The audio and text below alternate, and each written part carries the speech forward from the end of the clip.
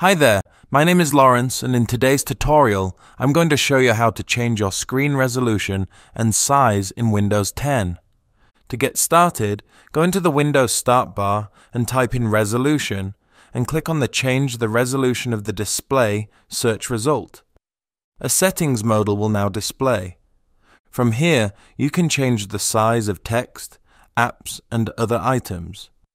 Right now, I have it set to 125%, but you can increase or decrease this amount. When you decrease this amount, items on your computer get smaller, and when you increase it, items get larger. Below this setting, you also have a display resolution field. From here you can increase or decrease your screen's resolution. Please note, my screen is only regular 1080p HD, so I can't increase my resolution, but if you have a 4K screen or monitor, you'll be able to increase this amount. Below this setting, you also have the option to change your computer's display orientation from landscape to portrait. And it's as easy as that. Changing your screen resolution and size in Windows 10 is a simple task to perform.